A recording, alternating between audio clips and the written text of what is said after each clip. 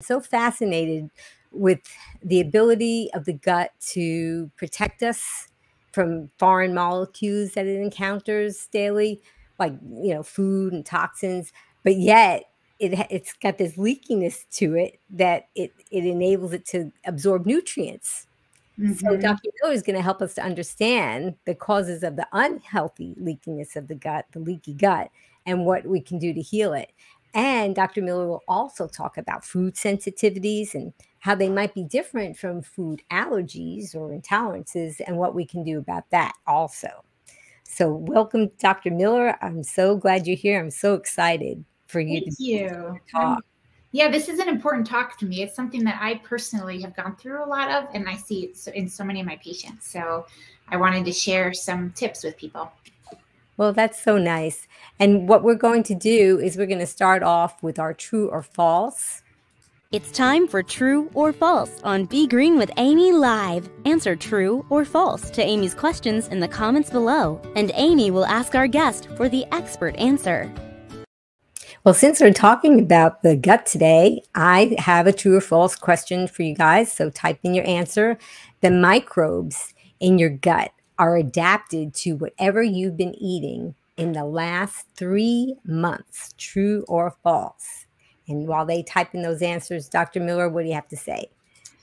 Do you want me to give the answer? Yes, sure. Go ahead.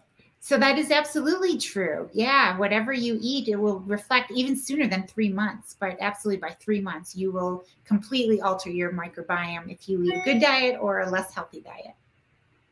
Okay, so we're going to talk about a couple more things, and then we're going to let Dr. Miller do a presentation, and she'll probably expand on some of the things that we're going to be bringing up with our true or false questions.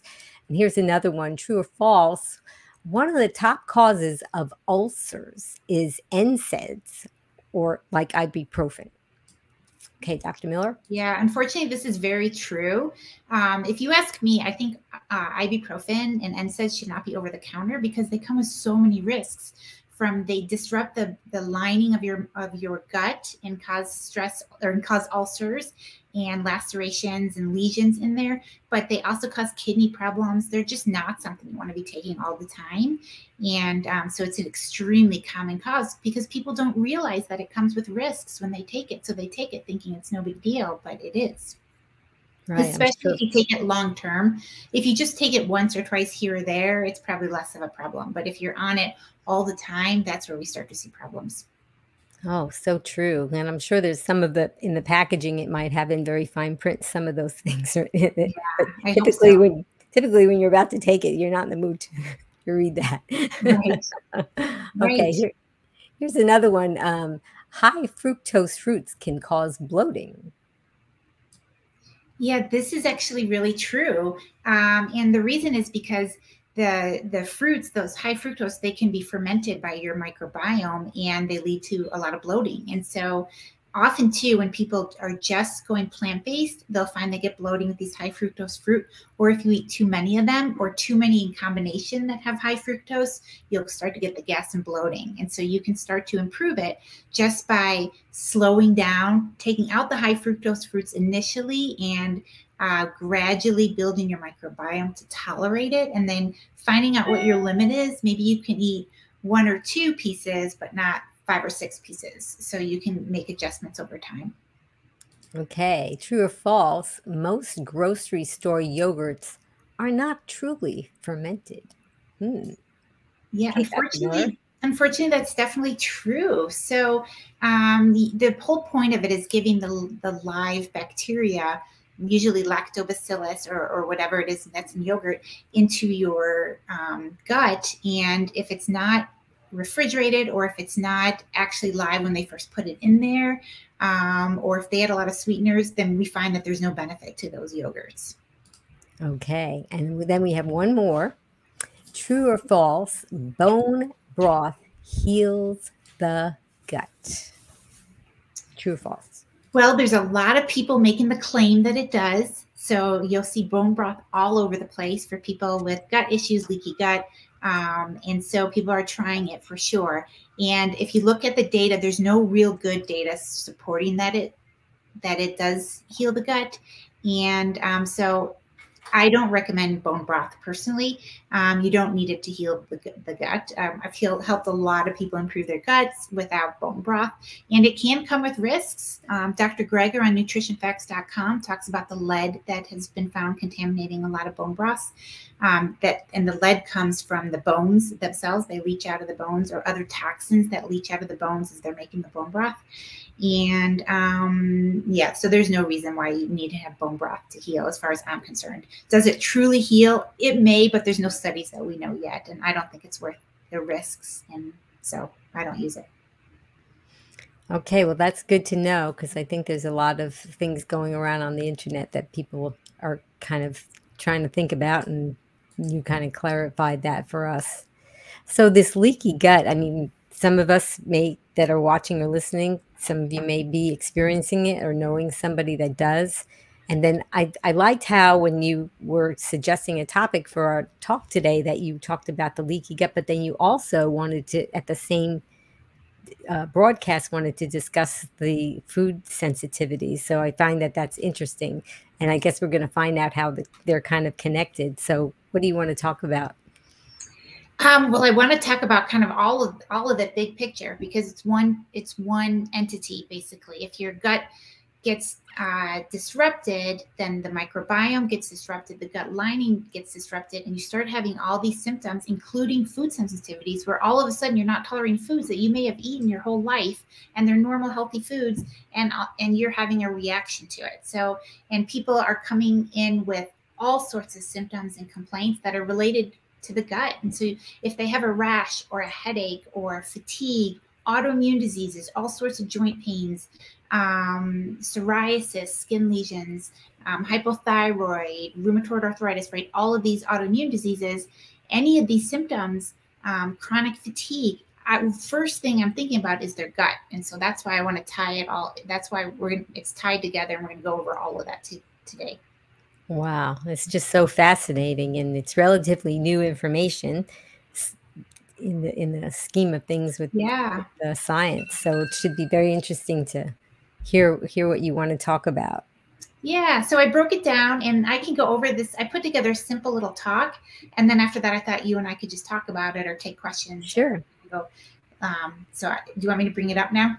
Yeah, that'd be great. Okay. So as Dr. Miller said, she's going to be doing this presentation, but all of you that are watching and listening, please feel free to type in the comments any questions that you may have for Dr. Miller. And then once the presentation is over, we're going to go into the chat and bring them up so that Dr. Miller can try to answer as many as she can. So while you're watching, if something comes to mind, just type it in and we'll look at it a little bit later. Are you ready, Dr. Miller? I'm ready. Yes. Okay. Let's do this. Okay, so understanding and healing leaky gut is a topic for the day. All diseases begin in the gut. This was Hippocrates back in 460 BC. This man was smart, because he's totally right. And I really agree with him. Okay, I want to talk about a patient of mine. Her name is Amy, and I've changed her name. Amy is a 53-year-old woman who came to see me with throat swelling, itching, and it was swelling after eating food, and it was almost everything she ate. She felt that way. Itching, dryness in her mouth that seems to go into her lungs. She had severe fatigue. She had many food sensitivities. Some of them that she talked about right away were oranges, cheese, all dairy products, pickles, strawberries, shelled seafood, and spinach. She's been seen by multiple doctors. She was diagnosed with asthma and reflux, heartburn, basically, and given inhalers and proton pump inhibitors. And then she came to see me. And so my questions when I saw her, and for all of you guys now, is why did people get the food sensitivities? Isn't that strange that she couldn't eat spinach? I mean, that's crazy, right? What are the root cause, or what is the root cause of Amy's symptoms? Why does she have this throat swelling and the food sensitivities? What's going on, and how can we help her heal? Not just cover up the symptoms, but actually heal from the inside out. So today we're talking about the root cause, and that brings us to talking about the microbiome imbalance. So what goes wrong is, and I guess I should back it up I should have a slide here. So imagine there's a slide right now about when it goes right. So there's this lumen, this tube that goes all the way from your mouth, all the way down into your esophagus, into your stomach, into all your intestines, and then to your anus and out the other end. And it's just one tube, and it is a lumen. So it's got endothelium, which is the inside layer, which is very active, and it opens and closes. So it's not just always closed and sealed tight, but it opens to let nutrients in, but it stays closed to keep out waste products and toxins and environmental things that it doesn't want to absorb. So it's very good at selectively absorbing the correct nutrients, but that's it. And it has a microbiome that lines it, and it's supposed to be in good balance, and it protects us. So that's how it's supposed to be. And then we eat food, we tolerate it, we don't have food sensitivities, and we go about a happy little life. But then people like Amy start to have these imbalances, which is so very common in this world. And so my question right away is, why are we getting these imbalances? What's going on? And that's where we're going to dig into right now. So what is going on, where this is coming from, is the microbiome gets imbalanced. And I'm going to talk about why that happens. Then the gut, instead of being tightly held together by these tight junctions, it becomes leaky. So instead of keeping out toxins and bacteria and waste products, that starts to actually come across where it's not supposed to. And we start to develop food sensitivities and all of these other symptoms that Amy and other people are feeling. How's the microbiome formed in the first place? Well, it's sterile, or we have a very low amount of bacteria in utero. They're showing now that maybe there's just a few, but it's not very much. And then we're born, right? If you're born through vaginal birth, you go through the vaginal canal and you get colonized. If you're C-section, then you're colonized when you're born, right after birth. Breast milk helps to give nutrients to develop a proper microbiome, a proper balance of microbiome. And then growing up as a kid, right? Babies, they're putting everything in their mouths. They're playing in the dirt. If you have pets in the house, if you have plants in the house, if they're out in nature, all of this is going to affect a microbiome as a child is developing. And then for our whole lives, our diet is going to affect our microbiome. So whether we eat fiber, and I'm going to show you why that's so very important for the microbiome, whether we eat proper nutrients, if we're nutrient deficient, if we're missing anything. And if we eat high fats, that's going to destroy our microbiome. And I'll show you why that is too. The environment that we live in affects our microbiome. So if you live in Florida, that's going to be one microbiome. If you live in Colorado, where I live, that's going to be a different microbiome. So the environment does matter, whether you live, you're outdoors a lot, things like that. And then the time of the day that you actually, the microbiome actually changes time of day. So it's so interesting looking at it in the nighttime when you're not eating, you're not digesting food, it's going to be different microbiome that are more prevalent than earlier in the day. So when the job is to digest food and keep out toxins, and so they kind of different ones kind of play a role at different times of day. Sleep definitely affects our microbiome, and age, as we get older, it changes just by aging alone.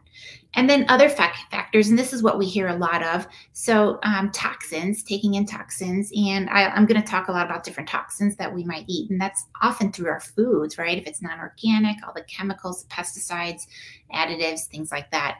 Medications, so antibiotics are very well known to disrupt our microbiome, but so are NSAIDs, so that's ibuprofen, and that's what Amy asked us about. So absolutely, that disrupts our microbiome. Prednisone, so for all of us, like myself, people with autoimmune diseases that have been on prednisone for a long time, it definitely disrupts our microbiome, and that's why I want people to work as hard as you can with your doctor, or someone like me if you don't have a doctor, but to help you get to the point where you don't need prednisone and you can get off it. It's really important that we do that and get off it, because it does disrupt your microbiome and your gut lining. Artificial sweeteners have been shown to do this. Hand sanitizers, I know we all did it during COVID. We sort of had to, we were scared. I was too, but it's best if you can use soap and water is really the best versus all of these hand sanitizers that just destroy everything on your hands. Trauma, so if you've been experiencing a big trauma, that can affect your microbiome. Infections, if you get a gastroenteritis or a little diarrhea one day, that can affect it for sure. If you smoke, if you're very stressed out, and how much you exercise. So this was an interesting thing. And I bring this up because when we talk about the gut, we have to talk about stress. Stress affects the gut tremendously. The difference between a healthy gut and one that is unhealthy, that has gas and bloating and leaky gut and food sensitivities, can be stress alone. I'm not kidding you guys. It is that important. Stress. And this was a study that came out in 2017 and showed that chronic stress, they tested people who were chronically under stress. They were caregivers and they were very stressed out, discombobulated the gut microbiome communities. And this title was in the paper. This was in the paper. This was it. So I didn't make that up. And so you can see down here, the lower part of this, the gut microbiome, that it communicates versus neurotransmitters versus the vagus nerve versus cytokines up to the brain, and it goes both ways. It's both way communication. And so if you are stressed out in your head, that's going to go to your gut and alter the microbiome, and that's going to go up and alter your brain and your mental health and your anxiety and your depression and worry and all these feelings that people feel.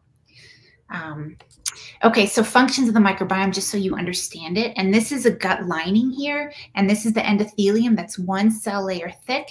This is your microbiome, nice healthy microbiome. And right underneath this one cell layer thick, and you can see they're very tight together, and they're held together by these tight junctions in between. And just underneath them is your immune system. Boom, here's your immune system. So if anything comes in, it's going to mess up your immune system. And these bacteria here are actually communicating with your immune system. So they talk all the time. You could see it talking right here. They're talking via receptors and things like that. And so this is a nice, healthy, beautiful, this is the way it's supposed to look. So our microbiome is our first line of immune system defense. So it's super important. It forms metabolites that can either protect our gut and have it look like this. This beautiful gut is protected right now, or it can damage our gut. And this is what we're seeing all the time. It gets damaged. And our microbiome actually produces vitamins, essential amino acids, fatty acids, neurotransmitters, hormones for us. They affect our mood, regulate our metabolism, help us with digestion, and they actually detoxify us. It's our first form of detoxification. The microbiome, it's all about balance. It's not like one bacteria is bad and one is good, but you want a balance. So if it looks like this, so these cause anti-inflammation, these regulate your immune system and build tolerance, and these cause inflammation. And you don't want none of this, because if you have none of this, it's going to tip the other way. But you don't want too much of this either. And we see a lot of people that get too much of this, and we live with this chronic inflammation state. So we're all about bringing balance, and that's what this is all about. So how to bring balance? Well, number 1, 2, and 3 is fiber, basically. And along with fiber is resistant starch, which is not actually a fiber, but it's kind of like a fiber, because fiber means it's not broken down in your gut. It's a type of starch that is not broken down. You can't digest it, and you can't digest resistant starch. This isn't actually a starch, and it's not. Neither of these are digestible, but not by us. We human beings cannot digest these, but our beautiful little microbiome can. And so they are, they're digested by our microbiome. And so these are some resistant starch has been shown to be, it passes through your small intestine untouched, and in the colon, where a lot of the microbiome live, the majority of them, the resistant starch is digested. And these have been shown, all of them really, fiber and resistant starch, but all of them have been shown to help rebuild the microbiome and to give off the good metabolites that protect us from disease, from food sensitivities, from aging, from leaky gut, from all of this. And so we want to be focusing on fiber and resistant starch in our diet. And I listed this 28 great sources of resistant starch. So it's especially green bananas. There's a lot of different legumes, beans, sourdough bread, right? Because it's fermented. Millet, brown rice, a lot of our grains are here. Corn is here. There's so many more. There's so many more. But again, all of our beans are such good forms. Our leafy greens are also good forms. So those aren't really here. Peas they have, but there's so many more. So there's a lot of good sources that basically our whole food plant-based diet is packed with them. So that is why that diet is going to be number 1 on our treatment plan. So healthy microbiome, healthy metabolites. And when your microbiome is making short chain fatty acids, SCFAs, these are short chain fatty acids, and these are the three big ones, and especially butyrate. Butyrate is going to protect your intestinal cell barrier. It's going to prevent leaky gut. And that's what we're worried about, right? We want to have a nice healthy cell lining, that endothelium, where it's all nice and tight together, and it prevents leaky gut. And it helps us with water and electrolyte absorption, just like it's supposed to. It's energy and to heal our colon, and it's important modulators of our immune system. So what happens when we eat a high fat and sugar diet, though? So that's what happens when we eat this is what happens when we eat a high fiber diet and resistant starch diet. We see the healthy metabolites. But what happens when we eat a high fat sugar diet? Well, instead of producing those healthy metabolites, the acetate, propionate, and butyrate, we now produce more. We still produce some of those, but we produce more of the lipopolysaccharide.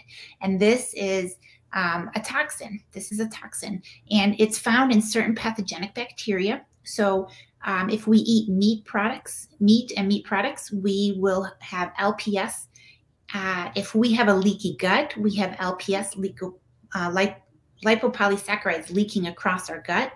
And if we eat high fat and sugar diets, we also get LPS leaking across our gut. So it's in all of those. And what happens is, remember this nice healthy bacteria lining that we had, and there's this mucus layer here on top of it. Well, what happens is when we're eating this high fat and high sugar diet, it goes from being healthy like this to the mucus layer starts to break down. The bacteria are starting to change your microbiome because you're not feeding them fiber anymore. So you lose these healthy microbiome. The microbiome wall starts to break down, and now the immune system starts to go on hyper alert. These guys are like, wait a minute, stuff can start coming across here, and these guys are getting all activated, and there's your immune system. And this is where now we're going to have food sensitivities. You're going to eat foods, and those foods are going to come across and cause problems where you shouldn't have that. So if you're getting food sensitivities, you know your gut looks something like this, and we want it to look something like this. We want to go back to that. So we can suppress this by resistant starch, by fiber, and maybe by some prebiotics or probiotics. But so that's hopefully helps you understand what's happening. So healthy gut versus leaky gut, I kind of just showed you that in the last slide. Again, healthy gut has these tight junctions and no food particles or bacteria. They go across through these microvilli and through receptors. This is how they're supposed to get across, but they don't come across between. So when it's not healthy, when it breaks down, then it starts to come across between, and now your immune system goes across, and now you have food sensitivities, and now you have all these other autoimmune diseases and all these other symptoms that people are having. So that's leaky gut for you. So what are the symptoms of it? It's all of the stuff, you guys. It's stuff that people are seeing. So it's all the digestive issues, the gas and the bloating and the constipation and the diarrhea. Those can all be symptoms. They can be symptoms of it. It's having chronic loose stools, right? It's having irritable bowel syndrome and not tolerating the high fructose fruits anymore. It's people with autoimmune diseases, people with acne, headaches, ADHD. It's all of these symptoms, and it's definitely food sensitivities, right? Food intolerances is right here in the middle for a reason, because that's a big deal with it. How to test if you have leaky gut. Really, the best test is a clinical one. You don't need to do testing. The testing is not entirely that accurate yet, and there's still relatively newer tests, and they're not always 100% correct. They may miss it and you do have it, or they may say you have it and you don't really have it. But the best is a clinical. So if you have these symptoms, if you're experiencing a lot of this, you can guess that your gut lining is breaking down, as I showed you. You can do what's called a lactulose mannitol test, where you drink it, and these are supposed to be absorbed across, or I'm sorry, this one's supposed to be absorbed across. The lactulose is not supposed to be absorbed across. And so if you see the lactulose being absorbed across, meaning you pee it out, meaning it was absorbed into your bloodstream and into your kidneys to pee it out, then you have leaky gut. So, we don't really do this test very much, truthfully. It's expensive, and it's not necessary. it's not really necessary, but you can do it if you're curious or you're not sure and you just want to know. You can do it. Zonulin is a newer test, and it's leaked out from those tight junctions. So when those tight junctions break, as I showed you, the zonulin leaks out, and that can be measured in your blood. So that's a blood test. And we can do comprehensive stool exams where we kind of look at all of this stuff all at once. But truthfully, for the majority of patients, if they come in with rashes or headaches or fatigue or autoimmune disease, joint pains, or food sensitivities, I know they have leaky gut. So we're going to treat it for leaky gut. So what can you do? I know this is what you guys all want to know, and we're going to talk much more about this, but I just put a few things here because this is something I do every single day with my patients. But the most important things are to remove those trigger foods. So if you know, Amy knew she was sensitive to spinach or dairy products, she has to take them out, no question. Remove trigger foods. If you eat a food and it seems to bother you, you don't want to keep eating it. That can be individual trigger foods like just you have, or there's certain ones that are known to be more allergenic, such as dairy products, gluten, seafood, eggs. These are known to cause problems in people. Avoid foods that worsen leaky gut. So these are ones that we know worsen it. And there's data actually to support this. The number one food that worsens leaky gut, I'm going to give you guys a second to see if you can guess. What's the number one food from this list here that worsens leaky gut? Okay, type in the answer and then. I'm curious if people know this. Between animal products, dairy, oils, sugar, gluten, processed foods, food additives, and sweeteners. Okay, we're having some people are saying dairy.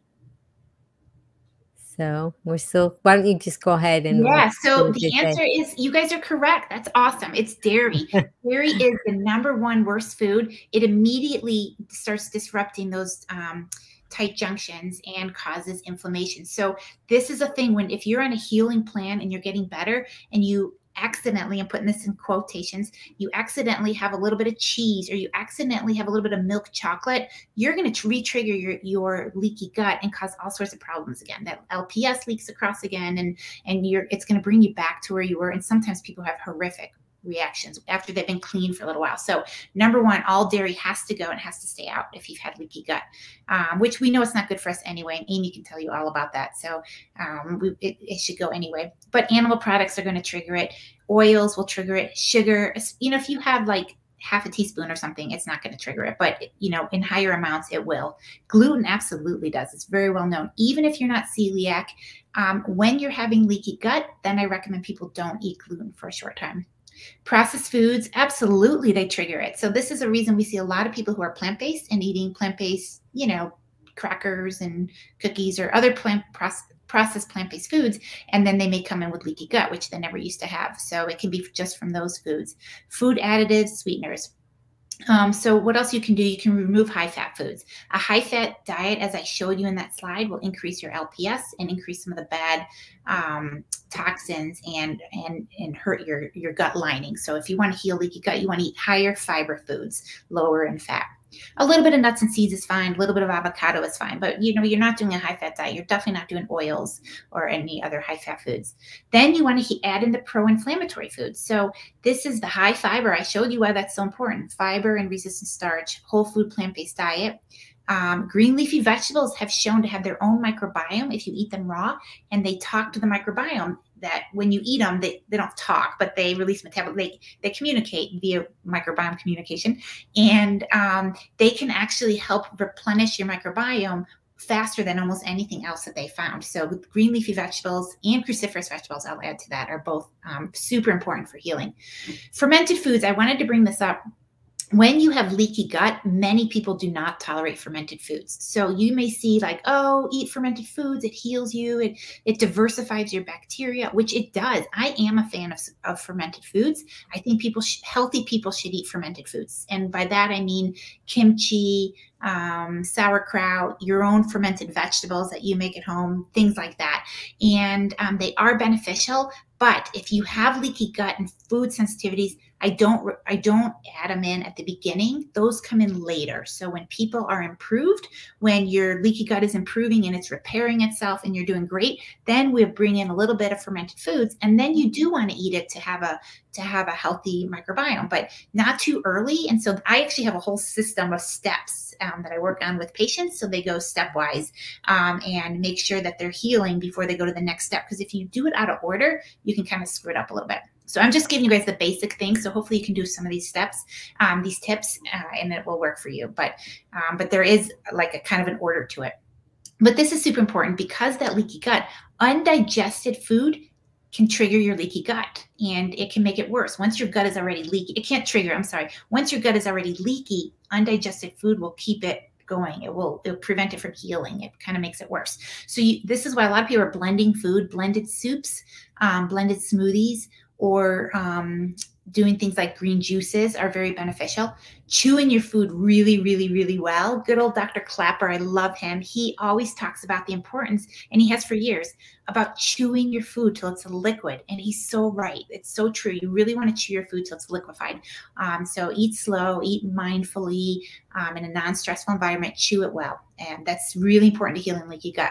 Intermittent fasting, so not eating all the time. So having periods of not eating allows your gut to heal itself. It just like if you're walking on a twisted ankle, when is it going to heal? It's going to hurt at the end of the day because you walked all day on it, right? But you have to rest it for at least the nighttime or as long as you can to let it heal before you get back walking. Same thing with your gut. If your gut is damaged and you're walking on it or eating with it all day long and into the evening, it's never going to get a chance to heal. So intermittent fasting really can help heal leaky gut pretty quickly. And then lifestyle factors, I can't say enough about them. Stress management is number one, is up there with eating greens and eating well. So if you're stressed out, you won't heal your leaky gut. I see this in so many stressed out people. So we work so hard. I work so hard with my patients to help them not be stressed or manage it or change your perception of stress, because stress is obviously happening in this world. It's going to keep happening. So we don't want to let it hurt us and damage our microbiome and our gut lining. So we have to work on these different techniques. And Amy, you and I have talked about breath work and mind body work. And that's why it's so important to heal, for us to heal.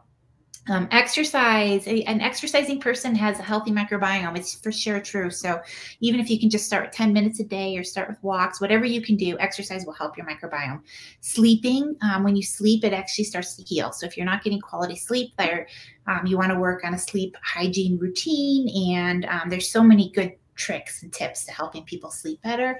So that's something to make sure that you're working on your sleep if you're not a good sleeper. Time in nature helps to heal your microbiome. And I added this last one here because I didn't know where to put it, but it's important to make sure you're not deficient in any nutrients. So in my patients, I check their nutrients. I do some labs and some testing and take a look at where things are.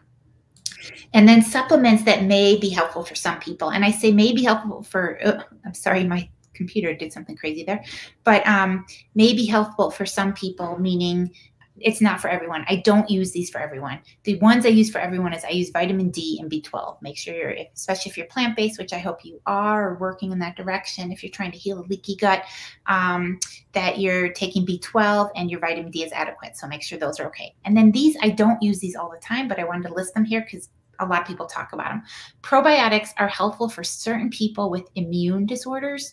Autoimmunes, they can be helpful. They're not helpful for all gut stuff. I do not use them routinely for every gut thing. And there's been some recent data showing that probiotics actually may slow after you take antibiotics, taking probiotics may slow the restoration of all the diversity of the microbiome. And you may develop too much of one type of bacteria in your microbiome instead of this diversity. So they're not always beneficial. So I use them in certain people, certain strands for just a short time, but they can be helpful at certain times. Prebiotics are very helpful all the time. And I don't always recommend taking it as supplements though. Eat your prebiotic food, which is your resistant starch and your fiber. Supplements can help a little bit sometimes when people are gassy and bloated for prebiotics, but not always. So that's something that you can talk to your practitioner or play with a little, but it's not something I use all the time. L-glutamine, sorry, it's supposed to be 1 M and 1 E, so I apologize about this. I'll fix this after this slideshow today. But L-glutamine is an amino acid, and it has been shown to help repair the tight junctions and help it's fuel for those colons, epithelial cells that I showed you, and it can help repair it. It's been shown to do that. So you can take 1 to 2 grams once or twice a day. I personally have not found it to be that helpful. I told you what the data shows. The data shows that it's very helpful. I have used it personally myself, and I've used it on some patients. I'm not sure if it really helps that much, but you're welcome to try a little bit of it. It does have side effects. Everything does. It can cause a little bit of nausea or vomiting, or like kind of feeling yucky in your stomach. And if people it's been shown that there's certain types of cancer that people taking super high doses, it promoted it. So if you do decide to try a little L-glutamine, I recommend just starting in lower amounts and for short times and making sure that it's okay. Like, talk to your practitioner. Herbs can be helpful for some people. If you have overgrowth of certain bacteria, then I use certain different herbs for people. But I don't use it all the time. There's certain times, so that's something you can get. You can get your microbiome tested, and or based on symptoms, we might use a few herbs in people. But so these are just giving you guys some ideas that besides for diet, the most important is diet and lifestyle. No question about that. And then beyond that, we may use this for some people who need it. So just to let you guys know. And what about my patient, Amy? So we did this exact plan. We changed her diet to a high fiber plant-based diet. She blended a lot of her foods initially and chewed it really well. She worked hard on her stress. She was very stressed out when I met her, as so many people were during COVID days when we were all indoors all the time. And she worked on exercise and her sleep. We worked on her sleep together, so she gets quality sleep now, and she's doing great. Her so her throat swell. Actually, I should back up. And when I first did labs on her, she turned out to have an autoimmune disease, Sjogren's, causing her dry mouth. So we treated her like an autoimmune person, which would be a high anti-inflammatory diet, healing her leaky gut, restoring her microbiome. And so I did exactly what I told you. She ate a high fiber diet. She worked on her mind body. She did take some probiotics for a short time. We gave her vitamin D and B12 and a little bit of zinc. And her symptoms are fully resolved completely. And she'd had this for over 8 years, and she can swallow. She doesn't have a dry mouth. Her fatigue is gone. She's joined some local community and doing community work now. So, and her food sensitivities are gone. She no longer eats dairy. So I don't know if she has that, but I told her absolutely don't eat dairy, please. And she is able to eat spinach now, and she's able to eat strawberries and citrus, which had bothered her. So she's doing much better. So that is my talk. Oh, that's great. Well, you really raised a lot of great points there. And I feel like, I don't know how everybody else feels, but I feel like if I was Amy, the Amy that you were talking about, I felt like it was like a real consultation. You really gave a lot of good tips on what to do. And it also made me think about how this is a very sensitive, individualized kind of care that when you're healing patients and working with them. And we're going to talk a little bit about this later because you were with plant-based telehealth. So somebody, if they wanted to really address this properly and they were trying some of the things that you talked to them about in the presentation, if that wasn't resolved, that they could make an appointment with you, and you've resolved things for yourself and lots of patients as far as autoimmune and the gut microbiome. You're very familiar with it, as we can see in your presentation, and you've only scratched the surface, right? I mean, there's a lot more to do. Oh, yeah, there's a lot more, and it is very individualized. And so what I showed you now is just a brief outline of kind of the idea of it. And everyone can try eating more plant-based and taking out the fat, and eating more fiber and resistant starch, and blending or chewing their food really, really well, and working on stress and lifestyle. That's where I recommend everybody start. And that alone helps a lot of people, but a lot of people it doesn't. It's not enough. It wasn't enough for me. My gut was a mess. And so, but there's a lot of steps we can take. If it's important you do them in order, like I said, if you start any fermented foods, you're going to be, it's going to make things worse. Or, yeah. So it is individualized, and each person is a little bit different. So it's not like it's one size fits all for this one. Mm-hmm. And so often people that tune into my broadcast, they're looking at plant-based health, plant-based lifestyle to give them health. But I wanted to kind of talk a little bit about, you talked about that it's not just about what you're eating, although that's very important. So, I mean, there are people that may have had like past trauma or emotional scars. I mean, there are things others. So you want to kind of expand upon that a little bit? Yeah, that's a great point, Amy.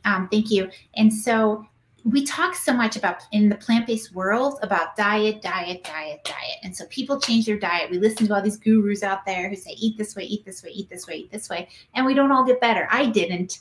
And that's why I studied so much more integrative medicine, because it's a big picture, right? We're holistic beings. And so if we are stressed out and thinking these thoughts, or if we've gone through a lot of childhood trauma or recent trauma, divorces or loss of loved ones, I mean, that amount of stress is going to change your hormone picture of your whole body, and it's going to change your microbiome. No question about that.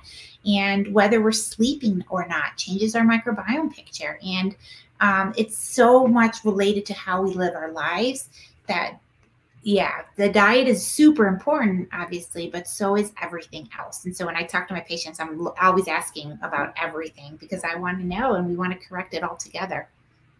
Yeah, because when I coach people in the plant-based lifestyle, and sometimes I'll run across people who say, I just don't think this diet's for me. And it may be that they're trying to resolve things like leaky gut or food sensitivities or what have you. And no matter how strict they are with the diet, and it's not necessarily going to resolve those things. And you're so familiar with the other aspects of what they may need to do, and it may not just be the food. Right. And that's why I like that we're calling it lifestyle medicine more and more now, because it's a whole lifestyle. Diet is a huge part of it, but it's not the only part. So I love that we are always, now we're thinking to ask about these other factors, because they're really important to us. We know, right? I know everyone listening, we all have these lives that they affect us. So it's more than just what we eat. Yeah. So Christina has a comment, and maybe you might be able to address it a little bit. She said, I have a very difficult time digesting beans, broccoli, Brussels sprouts. I get terrible stomach pain, and greens just go through. Yeah. So thank you, Christina, for that comment. I see a lot of people like this, actually, and it's a sign that your microbiome is probably out of balance right there, because that shouldn't be happening. And so I would say what I recommend for that is things like greens is to blend them initially. So they're blended into smoothies. Maybe instead of eating a salad, you eat a blended salad or a smoothie with not too much fruit in it, just a little bit of fruit to make it taste good. And if that doesn't work and it's still going through you, then you cook them and blend them. And then your gut will start to resensitize to it. And then you can start to, you want to eat raw. You have to eat raw to heal issues. But if it's messing up your gut when you're eating them, then you can do that and then bring in the raw slowly as you start to improve. And as far as the Brussels sprouts and the cabbage, was it, and cauliflower or broccoli, those can cause gas in people and bloating. And so same idea is to broccoli. Oh, beans, that was the other one, right? So the idea is when you first bring them in, if your microbiome isn't used to a lot of fiber, it can't digest it. You don't have the proper microbiome to digest the fiber. And so we want to slow it down. So some people take it out completely for a week or two, and then bring in a tablespoon at a time with lunch and dinner. And then gradually, when that gets better and the gas gets better, then bring a little bit more. And you keep on gradually increasing it until the point that you can tolerate it. You want to chew it really well. Unchewed beans, or if they're not well cooked, will cause gas and bloating too. So they're chewed really well. So that's one way to work on that. And then as far as the other vegetables, same idea. Take them out initially. You can cook them initially, chew them really well, and you should start to be able to tolerate them, hopefully over time, and then bring them back in raw, chewing really well or blending them. And so there's these tricks to help if it's causing gas and bloating, it's not digesting properly. So to digest it better, chew it. Digestion starts in our mouth. If people tell me, oh, I see undigested food in the toilet, my first thought is, well, then you didn't chew it well, because you should chew it so you can't recognize it anymore. And then the rest of the gut does the rest of the work. So, and I eat fast too, so I'm culprit to that as well. But it's important that we do chew it well to prevent this. And so hopefully those will get better. And if you don't, there are tests that we can do. Some people aren't producing enough digestive enzymes or have other reasons, certain bacteria in the microbiome that can cause gas and bloating. And so if it's not getting better and you've done some of this, we can help, or see a doctor who can help you look for some of these other causes. Right. And I've also heard about the air bubbles that you swallow if you right? Chew fast, right? If you chew fast, my very last patient was saying she gets a lot of burping after she eats, and I was like, "How fast do you eat?" And if you eat fast and you swallow it, you can definitely get air bubbles, or caffeine or carbonated drinks can do that as well. Things like that. So.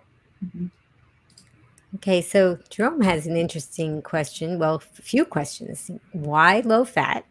What about omega-3? And what about plant-based keto diet?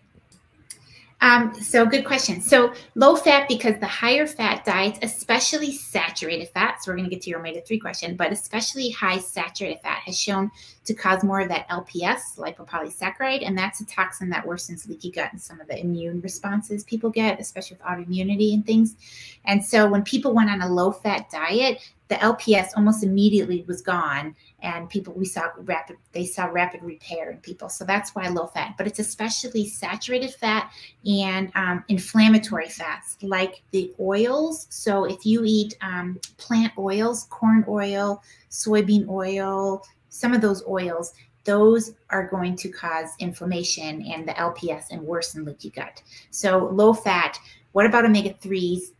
Those do not count in the low fat category. So those are your flax seeds, your chia seeds, a little bit of walnuts, maybe some hemp seeds, your green leafy vegetables, maybe some algae oil for people who are low in omega-3s.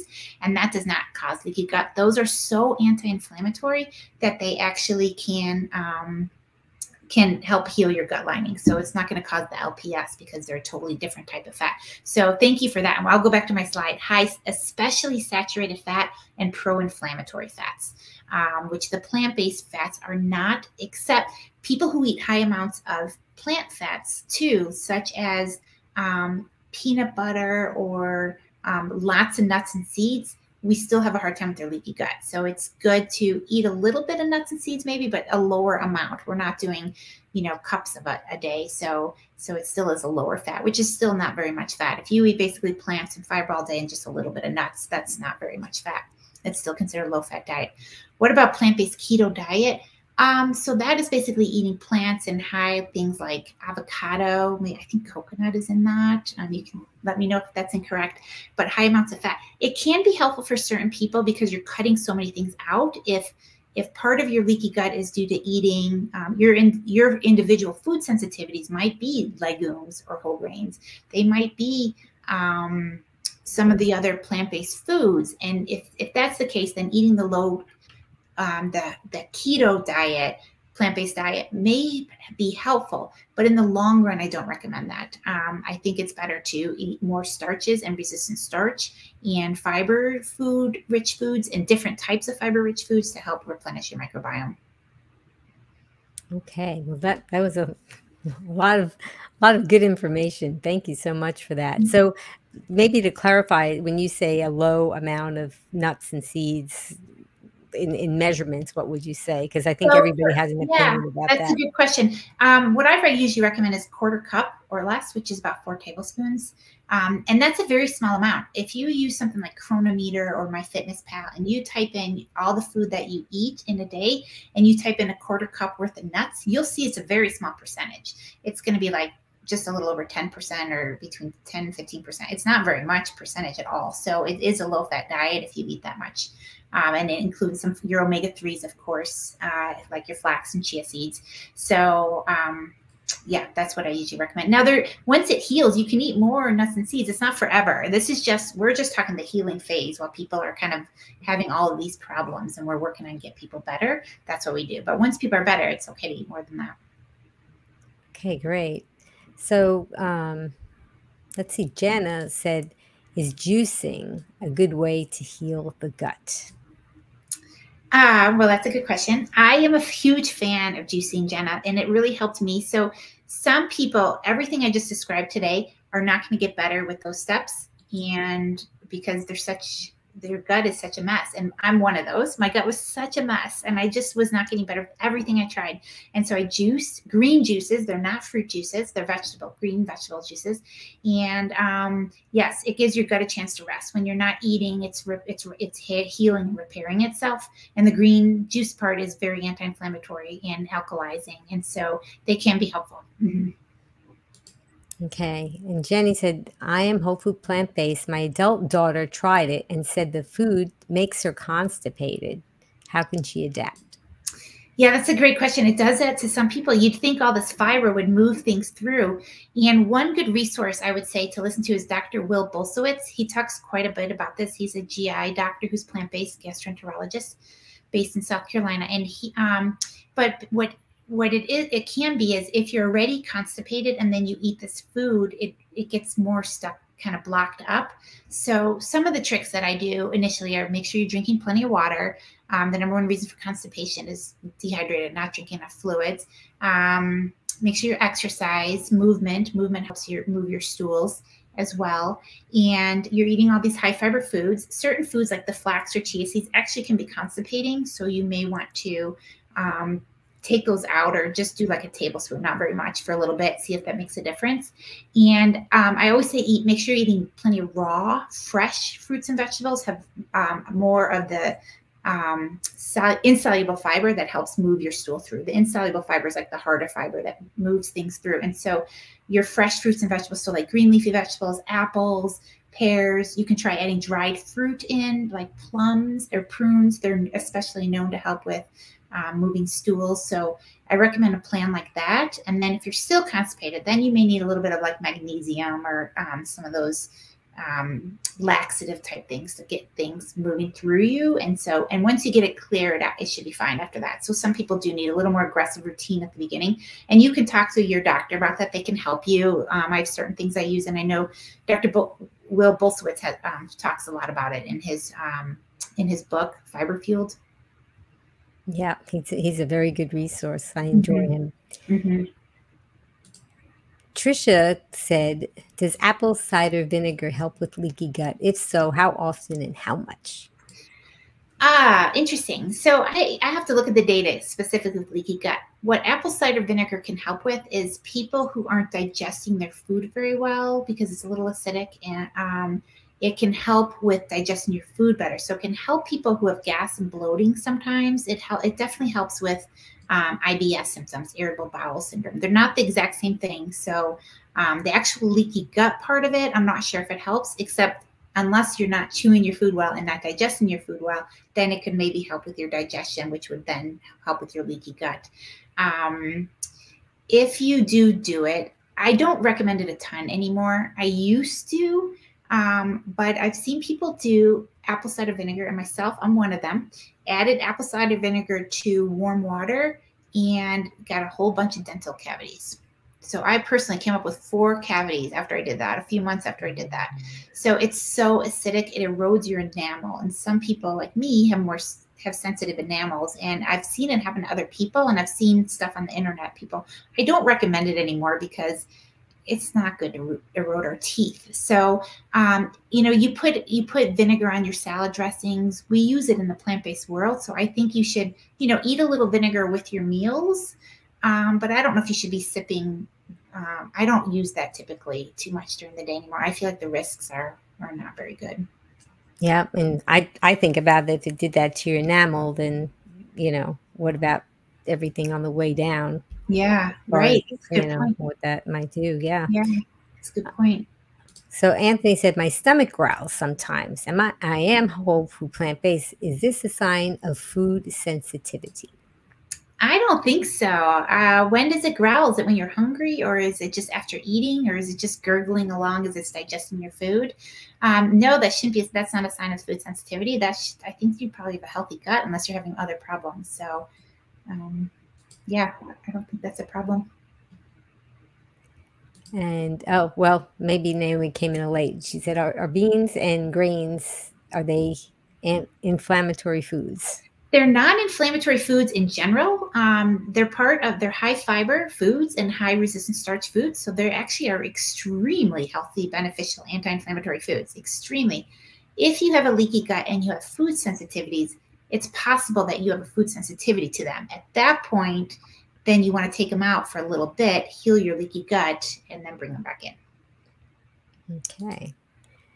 Angie said, if you're sensitive to a certain food like garlic, does that mean you can never eat garlic again? That's a good question. No, that does not mean that at all. Food sensitivities definitely improve, or if you're gassy or bloated, to that, it definitely improves. And so you want to go back to the beginning and heal your gut, and with a gut healing plan protocol. And once it gets to a healthy place, you should be able to bring it back in. And you may need to start with cooking it first and make sure it's chewed and blended really well, and do small amounts, but you can resensitize your gut to it. I had a slide and it didn't show up in my talk today. I must have accidentally deleted it, but it was the difference between food sensitivities and food allergies. Food allergies are the IgE, the quick response. You get an allergic type reaction, throat swelling, hives, redness, rashes, lightheadedness, low blood pressure. Those are IgE, and things like peanuts or seafood, and you can't eat those foods usually for the rest of your life unless you do some desensitization to it. And those are really bad, but they're much more rare. Food sensitivities is what I was talking about today, and that's an IgG, not an IgE, but IgG antibody. And that is in response to foods you ate. It's a delayed reaction. So anywhere between an hour to 3 or 4 days after you eat something, you start to notice joint pains or fatigue or brain fog or these food sensitivities. So those are food sensitivities, and that's what we're talking about today. Food sensitivities definitely can improve. You can heal your leaky gut. You can improve the balance of your microbiome, as I showed you, and those heal. Food allergies, you usually need desensitizations, although I have seen some get better, but I don't recommend retesting the food allergies, just the food sensitivities. So it seems like having a food journal would be very useful because of the amount of time that it could potentially take before the reaction surfaced. Yeah, it's helpful if you kind of eat simple for a little while and you write down what you're eating and you get an idea. Yep, that's the best way to look at what you're eating. I mean, to understand if something's bothering you or not when you're eating it. Yeah, I can imagine somebody might eat at a restaurant and the next day they're not feeling well and they think, oh, it must have been that something at the restaurant. Maybe it wasn't. And right? It's so much more complicated than that. Yeah. So people are going through like, oh, I didn't change anything. I don't know what happened. Or I eat this all the time, but it's a big picture. And it's not just what you eat. It's how stressed out were you that day? How well did you sleep that night? Do you have a virus infection going on? All of these play a role. And so it's not just what you ate. It's not that simple, unfortunately. So there's more detective work that has to be done. Okay, Rebecca said, I am whole food plant-based and don't always poop every day. Sometimes I skip a day. Is that okay? Well, you want to poop every day if you can. And plant-based people often poop between 1 and 3 times. So it would be nice to see if that's increased. So basically some of the tips that I talked about is maybe a food journal, so you can take a look at what you're really eating and make sure you're eating high fiber plant foods, unprocessed, drinking plenty of water, getting exercise. If you're still not going to the bathroom every day, then you may need something to help move things through you a little bit. But I don't know you or your diet, so it's hard for me to say. But I would look into that a little bit more. Okay, very nice. Wow, I think I might have covered all the questions, which is wonderful that we were able to get everybody's questions answered. I wanted to talk again and give you the opportunity to talk about that you are a plant-based telehealth doctor with plant-based telehealth, and that especially people who are going through things like this, they may need a little one-on-one. So can you talk about that? Yeah, thank you. So I work with plant-based telehealth, as you said, and I think we have 11 doctors now. So we're growing all the time. It's very exciting. But I am board certified, and I have my medical license in 24 states right now. So I can see people across the country, and it's all internet. It's all virtual visits. So it's super fun. People are at home, and I'm here in my little home office, and we see each other. So we can order labs and do testing, and I can work with people, or one of our other doctors can too. Yeah, and that's another thing that I liked about the plant-based telehealth, because if you guys that are watching or listening, I've interviewed almost all the docs on plant-based telehealth, and they have somebody, at least one person licensed for every state, and plus they do it internationally. But you want to talk about how you consult with each other as well, right? We do. We talk to each other, and I'll just give you a few updates. We have 2 new doctors also, so you'll have to do some more interviewing, Amy.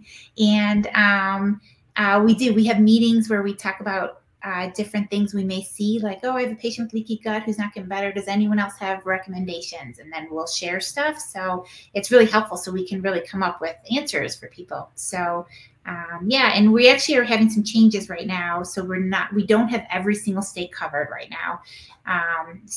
But we're working hard we should have that filled hopefully in the next couple months. So. Well, that's great. And if somebody wanted some advice from you, but you weren't licensed in their state, they would still be getting advice from you, because probably the doctor that was licensed in their state would be consulting with you, especially if it was something to do with the gut microbiome, because it seems like that's a big specialty of yours, although you see people for all types of medical conditions. I do, but I do see a lot of this. And I think because I've had my own gut issues and autoimmune, I've really delved into it, and I had to. And so, yeah, I see a lot of it, but we do all talk, right? Yeah, that's fantastic. I wanted to thank you, Dr. Miller, for the wonderful presentation that you gave to us. And if somebody thought that they had leaky gut, or they thought that they had some kind of food sensitivity, what would you suggest the first thing, or the first few things, however you want to put it, that they should do? So I would say to simplify your diet, make definitely a whole food plant-based diet, keep a food symptom journal, blend and chew your food super well, eat slowly, and focus on kind of easy to digest foods initially. Make sure you're getting, I really like the raw greens to help heal, but if you don't tolerate raw, you start with cooked, but then start to get them in. But blend it, chew it well, eat simply, work on your stress level, be mindful, and then try to be in a good state, and the lifestyle factors, and start with that. All right. And if they still couldn't get it right, they could always book an appointment with you or somebody else on plant-based telehealth. And we're going to put a link to that in the show notes as well. Well, thanks, Dr. Miller. You're always so generous with your time, and you always have so much good information to share with us. And I encourage people to take a look on Be Green with Amy to see on the YouTube, to see your past interviews, because you've given so much great information. And the guys at the Green Warriors that you're watching and listening, tell us what you're going to remember. What was your takeaway from this interview and this presentation that we had today? And I wanted to thank Just Tess Voice.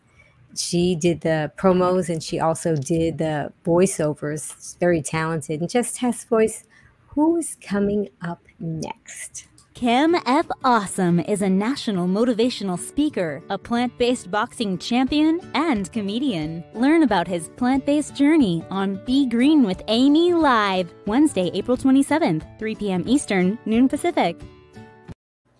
Well, I also wanted to thank, most of all of you that have been listening and watching and commenting and sharing. You're making this movement move. And that's important, getting the word out to other people so that we can try to help people that have not yet heard about this. So I really want to thank you for all of your support and watching and commenting. And I wanted to invite you to sign off with me with my tagline, which is the Be Strong, Be Well, and Be Green. And I'm also going to have Dr. Miller is going to do that with me. Are you ready, Dr. Miller? I'm ready. Okay. Well, until I see you all again, remember, be strong, be well, and be green. Bye-bye. Now you can listen to Be Green with Amy expert interviews wherever you go. Listen while walking, meal prepping, or traveling. Find Be Green with Amy on Apple, Google, Alexa, Amazon, or virtually anywhere you find podcasts. Be strong, be well, and be green with Be Green with Amy.